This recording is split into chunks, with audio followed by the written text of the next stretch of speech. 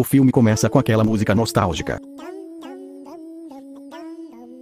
Chega, senão eu já perco o dinheiro desse vida. Então os esquilos, cantando igual um bando de maluco, estão abastecendo suas nozes para o inverno. Só que eles colocaram tantas que o Alvin nem consegue colocar mais, e acaba caindo igual um saco de bosta na árvore. Daí o Alvin fica puto da vida, e decide que tá cansado desse lance de ser bicho do mato, de ficar competindo na natureza contra predadores, e de ver seus vizinhos coelhos fodendo a noite toda, e resolve descontar sua raiva na árvore. Só que os fudidos, curiosamente, estavam cortando o tronco, o que faz eles caírem juntos. Peraí, esse é o Sr. White. Então os esquilos são levados para um lugar misterioso. Enquanto isso é apresentado nosso protagonista Dave Civil, que tá puxando um ronco fudido depois de passar a noite inteira produzindo músicas. Só que ele percebe que tá atrasado e faz uma run completa de se arrumar pro trabalho. Porra, Dave, você esqueceu a calça, perdeu uns minutos. Agora não vai ganhar do asiático que está em primeiro lugar. A caminho do trabalho, ele encontra a ex-namorada dele e resolve bater um papo com ela. Que se foda o trabalho mesmo. O bagulho é ter aquele sexo básico no final da tarde, da hora que o Dave simplesmente convida ela pro encontro e nem deixa ela responder se quer ou não ir. Então o Dave vai para uma agência de música, sei lá que porra ele vai,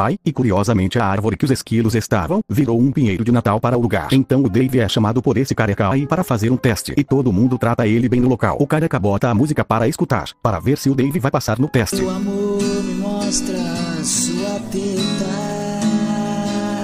sua teta, sua teta. Aí, cara, não queria falar nada, mas essa música aqui é uma merda. Oxi, mas o que tem de ruim nela? Você precisa de alguém pra cantar a música. Mas o que caralhos isso tem a ver com minha música ser ruim ou não? Você acha mesmo que as pessoas escutam as músicas porque elas são boas? Elas escutam se o cantor for um gostoso ou se ele tiver carisma. E meu irmão, você não tem carisma. Pera, isso significa que nada não? Suma do meu escritório, seu traste. Agora todos que tratavam o Dave com carinho estão desprezando ele, como se fosse um fã de Undertale. Então o Dave fica puto e furta a cesta de bolinhos da mulher. Os esquilos do nada resolvem sair do pau. Só que eles são bichos minúsculos, então qualquer merda pode matar eles. Então eles resolvem fugir de carona na cesta de um cara depressivo. Theodore tem dificuldades de pular na cesta porque ele é gordo. Capa. O cara depressivo é o Dave, que chega em casa e simplesmente joga a cesta que ele furtou no lixo. Porque você pegou, se você ia jogar fora seu arrombado. Enquanto isso o Dave tá jogando seus instrumentos fora. Ele podia vender pra ganhar um dinheiro e pagar a conta de luz, mas esse fudido prefere jogar eles na porta de casa. Vai se foder, Dave. Os esquilos que estavam escondidos na cesta começam a explorar a casa do Dave e abrem um armário cheio de coisas que podem matar esquilos. Você realmente acha que se eles comerem essa desgraça aqui cheia de açúcar, eles irão sobreviver? Daí os esquilos começam a fazer a maior bagunça na casa do Dave. Percebendo que sua casa tá cheia de ratos, ele resolve atacar aquelas pragas. Só que eles são esquilos que falam, então eles atacam o Dave. Depois do ataque o Dave fica desmaiado, e o Alvin tem uma ótima ideia. Nós vamos limpar tudo. Eu preciso de 3 sacos de lixo, uma pá. Então o Dave percebe que a porra dos esquilos falam, e fica assustado, até porque são esquilos falantes que quase mataram ele. Ô Dave, todos os humanos têm casas com cheiro de meia molhada? O Dave vai usar cueca sem lavar. Pedida pra danar. Essa foi a cena que eu mais fiquei repetindo no meu DVD. Então os esquilos resolvem se apresentar pro Dave, para que assim ele fique com menos medo. Eu sou Wendel Bezerra e eu gosto de dublar todos os personagens que existem. Meu nome é Alvin e eu adoro cheirar uma cocaína. Eu sou Theodore e sou um personagem que não tem personalidade além de ser fofo. Meu único traço é comer e eu não faria diferença nenhuma se estivesse nesse filme ou não. Foda-se todos, vocês sumam da minha casa. Então depois de expulsar os esquilos eles começam a cantar, o que chama a atenção do Dave. Como o Dave não é idiota, ele pensa que dá pra ganhar dinheiro com esse bando de filho do tinhoso. Eles cantam as músicas do Dave, em troca eles moram na casa dele. Só que morar na casa não é o bastante. Queremos 3 refeições ao dia, assistir sua TV e também um lugar confortável para dormir. Não esquece da cocaína aí, Wendel. O Alvin para de ser um drogado imundo. Só que o Dave não pode compor nenhuma música, porque o fudido jogou todos os instrumentos fora. Então ele sai correndo para recuperar eles. Então depois de um dia cheio de bizarrice, todos resolvem dormir. Só que o Dave, como todo artista, tem uma ideia no meio da madrugada e resolve pôr em prática. E trabalha. O Dave acaba dormindo, e quando acorda, percebe que os esquilos estão fodendo toda a casa dele novamente. Daí o Dave percebe que um dos esquilos não enxerga direito e dá um óculos que estava no Papai Noel de brinquedo dele. Agora me diz por que eles fizeram um óculos de grau para um brinquedo, mas a melhor parte é que esse grau é exatamente o nível que o Wendel usa para poder enxergar. Daí o Dave manda os esquilos seguirem ele para cantar a música que ele fez na madrugada, então eles finalmente começam a cantar aquela música clássica do filme.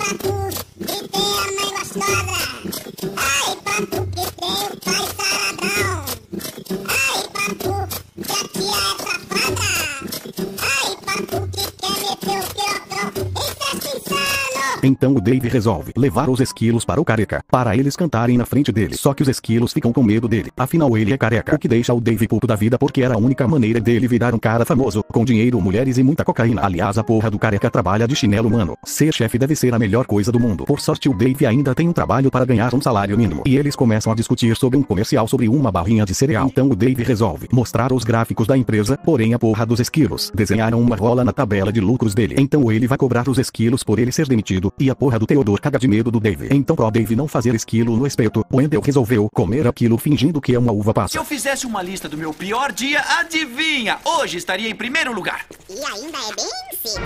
Então o Dave escuta o correio de voz da casa dele, e aquela garota do início do filme realmente vai topar ter um encontro com ele na casa do Dave. Só que a casa tava tão bagunçada quanto um prostíbulo. Os esquilos falam que cuidam da bagunça, enquanto o Dave vai comprar um frango na padaria. Quando ele chega na casa dele, está desnecessariamente limpa e arrumada. No encontro o Dave tava parecendo um cara que saiu de um velório. Então o Alvin resolve ajudar ele, colocando música romântica, abaixando a luz da casa, acendendo a lareira. Só que o Dave queria apenas um encontro de amigos, para depois descolar aquela saburada. Porém os esquilos acabam fodendo cada vez mais com o Dave, então o Dave joga real para a garota. A minha vida virou uma loucura por eu conversar com esquilos. Ela sai correndo achando que ele é maluco. Agora o Dave estava sem emprego, sem namorada, sem carreira e sem cocaína. Então o Alvin tem uma ideia e sai junto com os esquilos para algum lugar. Quando eles saem, o Dave tá preparando uma caixa para atacar os esquilos na natureza novamente. Ele até escreve uma carta de despedida, mas acaba desistindo da ideia. Então os esquilos vão até a casa do careca e se apresentam lá. Como eles sabiam onde ele morava, eu não faço ideia. O careca fica encantado com esquilos que cantam. No dia seguinte, o Dave tá no mercado, dando uma bronca nos esquilos por terem saído sem avisar. Mas a música dele começa a tocar no mercado. Então o careca liga pro Dave pra contar que os esquilos estão fazendo muito sucesso com o vídeo que eles fizeram para ele. Então mostra os esquilos fazendo muito sucesso com suas músicas. O Dave até faz umas roupas pra eles. Afinal não dá pra fazer outros clipes de música andando pelado. Bom, a não ser que você more no Brasil. Olha que bonitinho o Dave com Theodore no ombro. O Natal chega e todo mundo fica animado. Então os esquilos resolvem dar presentes para o Dave. O Wendell dá uma bússola de clipes para ele nunca se perder. O Alvin dá a própria carteira do Dave que ele tinha roubado. Ai mano, tinha uns 300 conto aqui na minha carteira. O que aconteceu? Foi mal, gastei com cocaína. E o Theodore dá um desenho dos 4 juntos, como se fosse uma família. Se achou os presentes dos esquilos ruins, o Dave simplesmente dá ações ao portador para as crianças, para eles comprarem algo daqui a 7 anos. Você, por acaso, tem alguma coisa que comprou 7 anos atrás? Só que nosso careca chega para salvar o dia, dando vários brinquedos para eles. Então os esquilos fazem mais um show cantando mais uma música. Esta noite em Campo Grande eu dei a maior trepada, uma linda cuiabana da bunda avantajada. Até a ex-namorada do Dave aparece para fazer uma reportagem. Ela é tipo a Lois Lane dos esquilos. Então o careca chega no Dave falando que quer transformar os esquilos em uma marca para vender camisetas, bonecos, brincos, cocaína e até chapéus com a cara dos esquilos estampados. Enfia essa ideia na bunda, seu careca fedorento. Então Lex Luthor com miopia vai fazer a cabeça dos esquilos, falando que o Dave odeia eles e que pra ele são apenas ratos cantores cheiradores de cocaína. No dia seguinte o Dave faz uma reunião porque ele encontrou uma faxineira na casa dele. Qual dos fodidos que contratou essa prostituta aqui? Dave, ela é só uma faxineira e não uma prostituta. Então me explica por que meu quarto tá cheio de camisinhas usadas, fedendo a queijo estragado. Porque você contratou 7 garotos de programas que ficaram. Tá bom, eu já lembrei, foi mal aí. O que é um garoto de programa? Foda-se esse papinho. Soube que você chamou a gente de ratos cantores cheiradores de cocaína. Eu já falei que não sou nenhum rato. Oxe, quem falou isso, mano? Foi aquele careca que trabalha com a gente, que não sabemos uma forma de pronunciar o nome dele no programa de narração. Então o Dave fala que se eles não estiverem felizes, é pra eles morarem com aquele careca. Então eles vão mesmo. Caralho, que bando de esquilo ingrato da porra. E lá eles começam a fazer a maior bagunça. Afinal lá não tem regra nenhuma.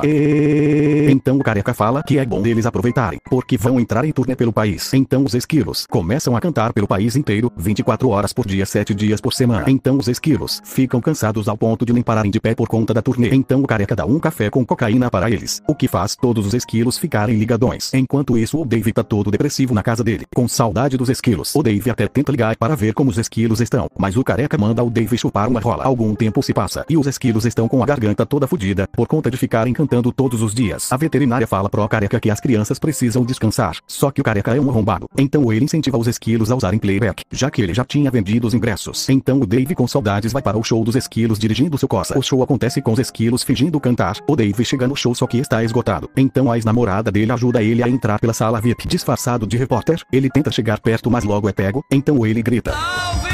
E todos os esquilos ficam felizes de verem nosso desempregado. Então eles tacam foda-se para o show e para o careca. Então o careca manda os seguranças atrás dos esquilos para fazer um churrasco. Mas esse pessoal é tão inútil que apanha de esquilos cantores cheiradores de cocaína. Então o próprio careca sequestra eles e colocam os esquilos em uma gaiola. Então agora nossos heróis estão presos em uma gaiola, todos fodidos da garganta, sem plano e nem cocaína. Então o careca pega a gaiola e o Dave sai correndo com seu carro atrás deles. Porém os esquilos estavam no carro do Dave o tempo todo. Eles explicam que são esquilos que falam. É fácil fugir de uma gaiola. Então quando o careca percebe que foi enganado, ele explode e morre. No final o Dave volta com sua namorada e vive feliz com os esquilos. Ou não tão feliz assim.